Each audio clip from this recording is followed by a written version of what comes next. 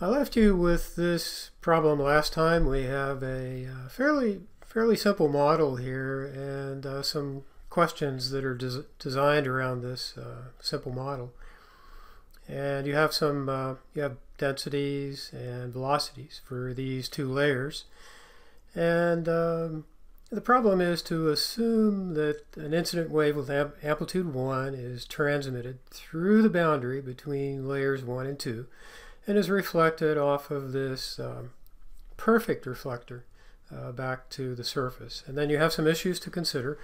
One is, what is the amplitude of the wave that's returned to the surface? So it goes down, it reflects off this interface, it comes back up to the surface. What is its amplitude? Remember, we aren't considering spherical divergence losses. We're assuming that we have a plane wave. And we're also assuming that this is kind of a local problem, so we are ignoring absorption or attenuation losses. And so the two-way transmission amplitude, remember, is a product of upgoing and downgoing transmission amplitudes. And you're to show that this is equivalent to an energy ratio. And then lastly, what is the energy loss associated with two-way transmission through the boundary? We also showed earlier, when we were working with the wave equation, we derived several relationships. We came up with the definitions for the reflection coefficient, the transmission coefficient, and we noted effectively that all you really need to know is what is R sub P12 in this two-layer problem. The reason you only need to know that in order to determine the transmission coefficients and the transmission coefficients for velocity as well as pressure, and the reflection coefficients for velocity as well as pressure, is that there are several relationships that we came up with. We noted, for example, that the reflection coefficient coming up for a wave coming up from the bottom and reflecting off of layer 2 would be negative of the reflection coefficient for the wave coming down from the surface and reflecting back up to the surface. So we also noted that T sub P12, and that would be the transmission for a wave going from layer 1 into layer 2, that transmission coefficient would be equal to 1 plus R sub P12, and that T sub P21 would be equal to 1 plus R sub P21, but R sub P21 is equal to minus R sub P12. So we have 1 minus R sub P12. So again, these terms, the transmission coefficients, the reflection coefficients, not only for pressure but also for velocity, can be determined from this reflection coefficient between layers 1 and 2, which has a value of 0.246. So we had to determine a couple things. We had to determine the amplitude of the wave returned to the surface. And in order to do that, we had to calculate the fractional amplitude transmitted through the interface between layers 1 and 2 going down, and then between the interface on its return to the surface. And then again, we're assuming that we have this perfect reflector. This is our reflection coefficient for a wave coming downward and reflecting off this interface. This would be the reflection coefficient representation of a wave coming up and reflecting back down into the subsurface. And then we're emphasizing this is more of a thought problem than a realistic problem, because in order to do this, you'd have to have an infinite velocity or an infinite density to get a reflection coefficient equal to 1. So the point here is that we want to have whatever strikes this surface be totally reflected back up towards the surface. So we don't have to consider any losses or any amplitude reduction associated with this layer or any of the layers beneath it. So the transmission coefficients, we have T sub P12 going down, that's 1 plus R sub P12.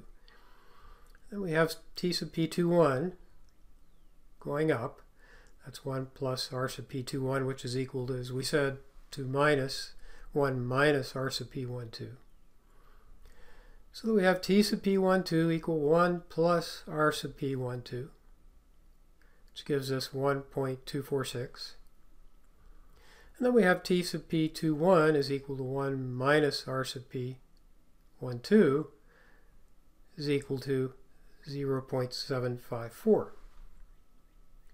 So the fractional wave amplitude reduction is t sub p12 going down this way times t sub p21, so it would be the product of these two terms. And that would give us a 0.094. Now what we've incorporated here, when we are thinking about the returned amplitude, the amplitude that comes back up from this reflector, this perfect reflector, is going to be the amplitude of the source, which we said we're going to let equal 1 unit, a unit of something. And so we have these two terms that we just calculated, t sub p12 times t sub p21. And then we have this perfect reflector here. If we didn't have a perfect reflector, we'd have whatever this reflection coefficient was between a layer 2 and a layer 3. But we know in this case we're just assuming that this is equal to 1, so that this sequence of factors is equal to 0.94. So in part 2 of the problem, the two-way transmission amplitude is a product of upgoing and downgoing transmission amplitudes. And you were asked to show that this is equivalent to an energy ratio. Well, remember we said that energy, we could represent energy in these kinds of problems as the product of the pressure times the particle velocity. So let's come back here and take a look at the transmission coefficient, t sub p12. Remember, just a basic definition for the transmission coefficient is that we have p sub t12, the pressure transmitted through the interface between layers 1 and 2, over that pressure, the pressure of the incident wave, would be equal to 1 plus r sub p12. That's just the definition of the transmission coefficient. Well, we actually derived this, so it's a definition, but it's one that we can understand. We can understand, where this term comes from. And t sub p21 coming back up is 1 minus r sub p12, just because we have this relationship between r sub p12 and r sub p21. So we get 1 minus r sub p12 for the wave coming back up.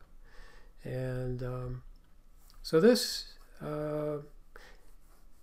we can also express in terms of the velocity. We know that r sub v12 is equal to minus r sub p12. So this is 1 plus r sub v12, which is equal to the transmission coefficient for the particle velocities going through this layer, going downward through this layer. And that would just be the ratio of the velocity, the transmitted velocity between layers 1 and 2 over the incident particle velocity. And so we have this product, t sub p12 times t sub p21.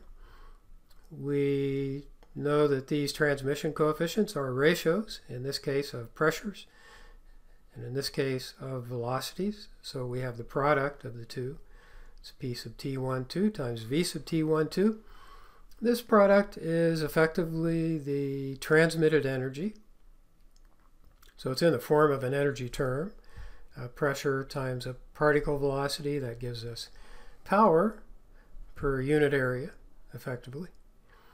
So we have the transmitted energy over the incident energy. So this is an energy ratio, just as we were asked to show. So the third part of the problem is to answer this question: what is the energy loss associated with two-way transmission through the boundary? So we know what this product here is, t sub p12 times t sub p21. This is an energy ratio, E sub t over E sub I. And t sub p12 times t sub p21, we showed that that's equal to 0.94. Now this corresponds to the fraction of the downgoing incident energy that is transmitted back to the surface. So the fractional energy loss corresponds to, we just calculate the difference between the incident and the transmitted energies and divide that by the incident energy. And then we could separate these out into two quotients.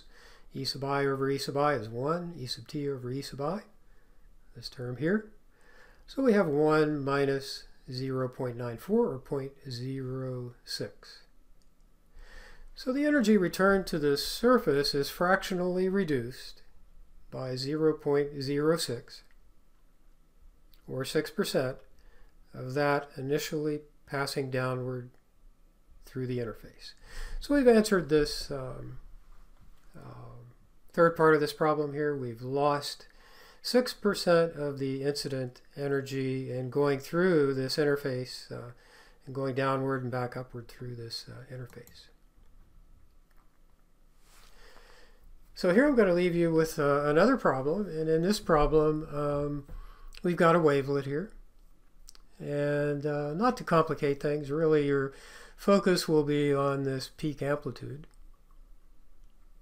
But this pressure disturbance travels down through the layers shown below, and it reflects off of the top of layer 3 and returns to the surface. In this case we don't have a perfect reflector. We have a layer with different density and velocity. And I should also note that the ray paths that are shown below are coincidence, source and receiver, or normal incidence ray paths. And the downgoing and upgoing ray paths are shown separately to note specific points along these downward and upward paths. So the source and the receiver are basically coincident, and this angle is equal to 0. So we have these 3 layers again. First layer 1,000 kilograms per cubic meter with a velocity of 1,524 meters per second. Think of this as a water layer. So this could be a marine environment. Row 2, 2,000 kilograms per cubic meter. We're getting into the sub-water bottom sediments, fairly low density, velocity increase a little bit higher. And then we get into something a little bit more characteristic of a hard rock with a density of 2,500 kilograms per cubic meter and a velocity double that of the water velocity, about 3,048 meters per second. And you're asked to, in this problem, to determine what the amplitudes are at these points A, B, C, and D.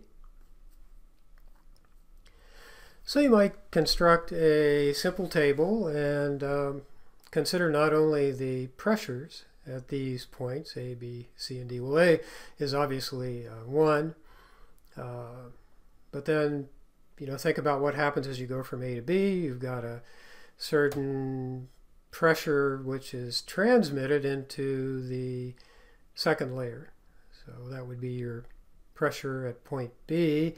And then it's reflected off of this interface, so that pressure will be, again, factored by this reflection coefficient, and so on. So that we come back up through this layer, we have another factor of the transmission coefficient coming back up from the layer 2 into layer 1. So the things to consider, as you dig into this problem, is to follow the wave front through the subsurface and consider how its amplitude changes as a function of energy partitioning. Consider only transmission and reflection losses. So again, we're ignoring the geometrical divergence. We assume that we have a plane wave and that we're looking at behavior locally, that, or at least, obviously we're just ignoring absorption losses for the time being. For convenience, we're considering, like we did before, we're considering that the amplitude is equal to, the source amplitude is equal to 1. And we're interested in the relative changes along the travel path. So initial pressure and velocity can be arbitrary. The amplitude at the point A is simply the source amplitude, and we'll let that equal to 1. And at point B, we have transmission through the interface, as we mentioned, separating media 1 and 2. Hence, at B, the peak amplitude in the pressure wavefront is T sub P12 times P sub A. And for C and D, you just continue to incorporate these factors and do similarly for the velocities. So, for next time, we'll discuss the solutions to this problem, and we'll generalize to a multi-layer system. So again, thanks for joining us, and hope you'll join us again on the next video.